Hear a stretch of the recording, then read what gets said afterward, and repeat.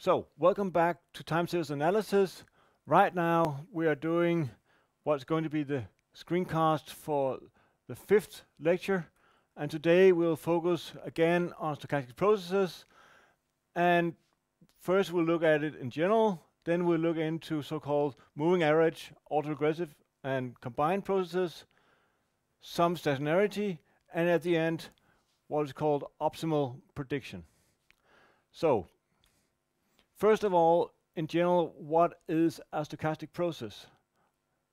It's a function, depends on time, that comes from some sample space in time, and we have some realizations that are also from a particular sample space. So it could be that you have numbers from R, and then this is the realization that we have for this particular observation. So we have an index set for time, and we have a sample space omega, and that's how we look at it. So that's a generic definition of things. That also means that if we look at a particular point in time, then the stochastic process is just an ordinary random variable. Now, if you look at a particular sample, a realization, then you have what we will be looking at a lot in this course, namely a time series. One realization, and we will often just denote it lowercase xt, because now we have observed it, so now it's known. So in this course, we'll focus on things that are measured in discrete time, but of course, there will also be cases where you can do things in continuous time, but that's outside the scope of this course. As an example, here we have three different realizations, omega 1, 2, and 3. And if you look at a particular time point, then you have a distribution here where you have three realizations of that particular random variable at that particular point in time. So what most often happens is that you only get one realization of a process, but then you have to say something about the generic overall process that is behind that. And that's where we're getting at in the future from here. Now, the totally complete characterization of a stochastic process. For now, we'll be in discrete time, so that's the joint density of the distribution at all the times where we have observations. So that's the joint density of a very high dimension, often because you have many observations and time points. So what we have is a probability density function, and it's for all time points, as said. And effectively, we can pick them as we wish. But in practice, what we'll do is that we'll have discrete time points that are at regular time intervals. So what we call this is a so-called family of finite dimensional probability density functions, or PDFs, for this particular process. And this is the complete characterization. This is the theoretical foundation behind everything that we're going to do from now on. In practice, as mentioned earlier, we will mostly look at things that comes from the normal distribution, which also means that we are good to go and we have all the information that we need if we have the second order moment representation in place. So we will look at the mean value as in the expected value, and that is just as we've seen it before. For a particular point in time, we have a density, we have a random variable, and so on. We just have to move on. Everything is pretty much as it has been always. And for the autocovariance, then we have two different time points. We're looking at how is the covariance between time 1 and time 2. Well, that is the covariance between the random variable at time 1 and the random variable at time t2. And the equations there are exactly the same as what we've done previously. Now, so what we're doing here, if we look at it, this definition, so we have the autocovariance function, I will just leave it out here. So I have it for memory that we have gamma of T1, comma T2 is equal to the covariance between x at T1 and x at T2. So that's what we're going to use and keep in mind whenever we're going to look at this. And of course, when we have the autocovariance, then we also have the variance, because what we have here, well, that's just with the same time, so it's with respect to yourself, picking T1 equals to T2, and we have the variance. So that is straightforward and pretty much what we've done previously as well.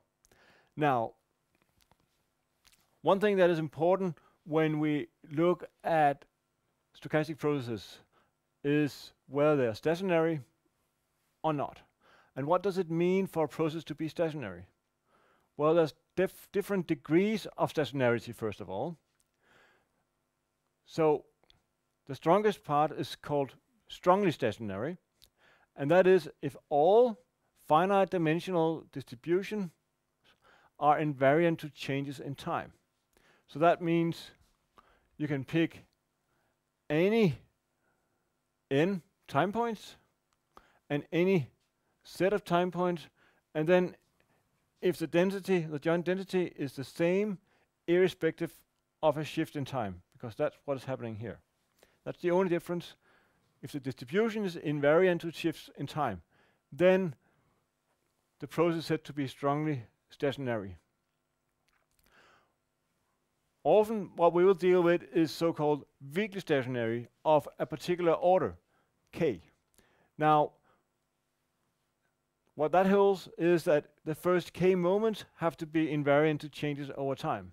So invariant of order 1, of weakly stationary of order 1, means that the mean value is stationary, is fixed, constant, and independent of changes in time.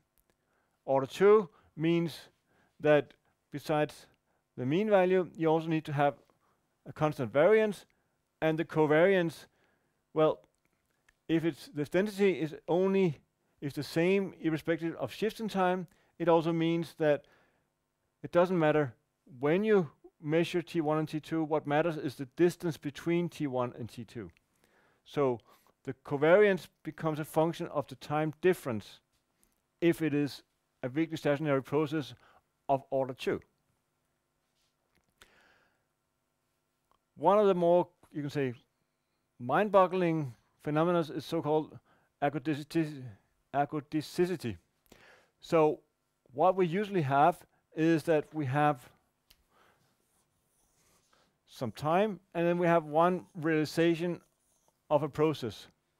But what we care about is not necessarily the particular realization. So this is, as mentioned earlier, we have all the time points, and then we have a particular omega, as that is the particular realization that we have. What we care about is what can we say about the underlying process, stochastic process that is there. So what we often want to require is that the process is so-called mean ergodic. That means that the expectation at a particular point in time, well, what we would want to do is to do it for the known density of the particular variable at the particular, for all realizations, but in practice we only have one. So if the process is so-called mean ergodic, it means that we can just do the integral of the realization that we have, and then as we increase the time window around the desired time point, then we get in the limit where time is going to infinity, then we get the right value. So it means if the mean of the ensemble equals the mean over time, which will often be the case, at least for all the processes we're going to look at here. And I added a small link here down to say if you want to have more discussions about what is agonisticity.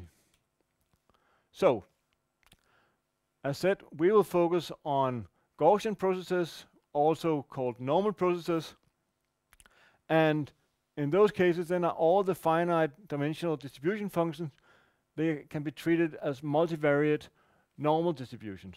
So we are back to what we looked at in the previous lectures. Now we also have so-called Markov processes, and what we have here is basically saying that the conditional distribution is only dependent on the latest state of the process. So if you're looking at the probability here of xtn less than or equal x, given all the previous observations, if that only depends on the most recent observation and not the future, not the previous ones, then our process fulfills the Markov property. A deterministic process is a process where we can predict without uncertainty, just that given the past observations, then we can predict what's going to happen in the future. Now, we also have so-called pure stochastic process, and then we are looking at linear combinations of uncorrelated random variables and potentially an infinite set of linear combinations. And that's what we're going to spend the most time on, things that we can look at as a pure stochastic process. But what is important is to think of whenever you observe something, it may have a stochastic component and it may have a deterministic component.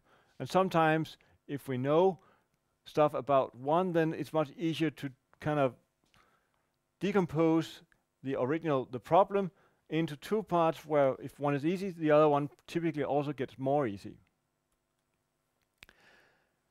Now, the next element here is the autocovariance and autocorrelation.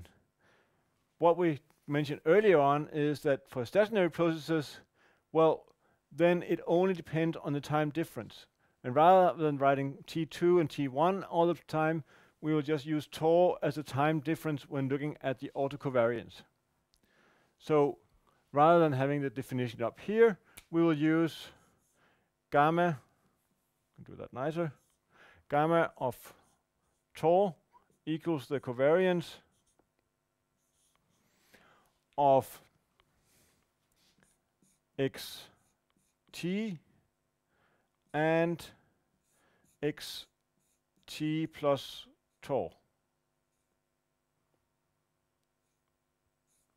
Like that. Okay, so that's the autocovariance, and as we did for the non-time series stochastic process part, we just look at a distribution. If you want to go for the covariance to the autocorrelation, well, basically you just have to normalize the autocovariance with the autocorrelation. That's one important thing here. That is just to understand what is the difference between just covariance and autocovariance. Because effectively what we're calculating out here are just covariances. And I did one assumption out here, which you may see or may not see. Think of it for a while. What I wanted to say is that the auto here comes from Greek and means with yourself. So this is covariance with yourself, rather than just covariance of some random matrix or random vector, then it's with yourself. Now the assumption that I made out here is that I did not subtract the mean value of the process both places, which is the usual thing you do when you do the calculation of the covariance. So I assume that the mean value is 0. I will do that repeatedly without laws of generality. That's something we can often do, and it will make a lot of calculations easier. Of course, not always, but it's your task to figure out when is it fine, when is it not fine. So a couple of properties of the autocovariance function. First of all, if you go forward in time or backwards in time, the covariance is the same. It's kind of obvious when looking at this product. If it is stationary, strictly stationary of order 2, the process, well, then shifting time, say tau backwards, gives us the same distribution, because that's what it's meant to be. Otherwise, it's not really stationary of order 2. And it should only be the time difference that matters. So it doesn't matter if you have it at one point in time or at some other point in time. And if you look at the variance and you look at any other time point, then the absolute value of the autocovariance is always numerically less than or equal to the autocovariance. Well, that's kind of obvious, because otherwise the correlation could be greater than 1, because we define it as the autocovariance divided by the variance. And if this could be numerically greater than 1, then we'll also have that the correlation would be numerically greater than 1, which per definition doesn't happen. So let's take that for granted.